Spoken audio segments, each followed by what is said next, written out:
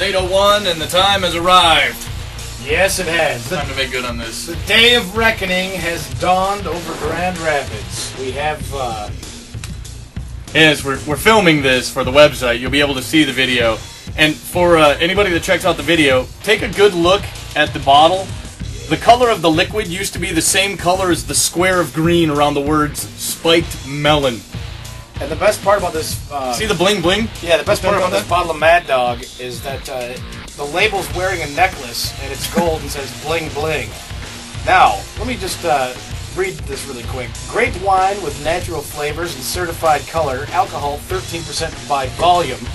It says serve cold, and you have lucked out, you son of a bitch. Because it's been sitting on the windowsill. Sitting on the windowsill, and it is icy cold. So it's not room temperature.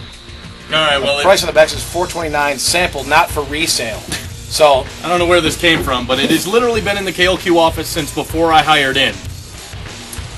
And because the Arizona Cardinals were triumphant in the playoff game over the Carolina Panthers, you now have to drink a whole glass of this.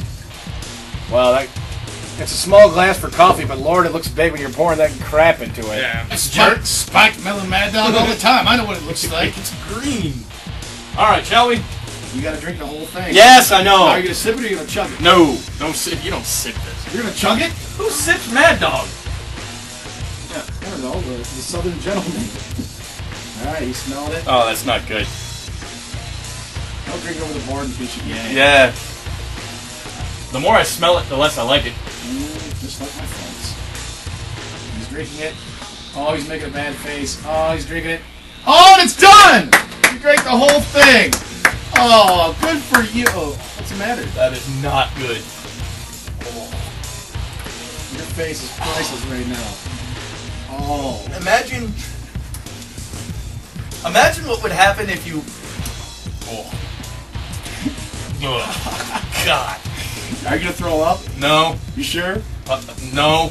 But, imagine if you took an entire bottle of Welch's grape juice and set it on a register for about 4 years and then uncorked it and drank it.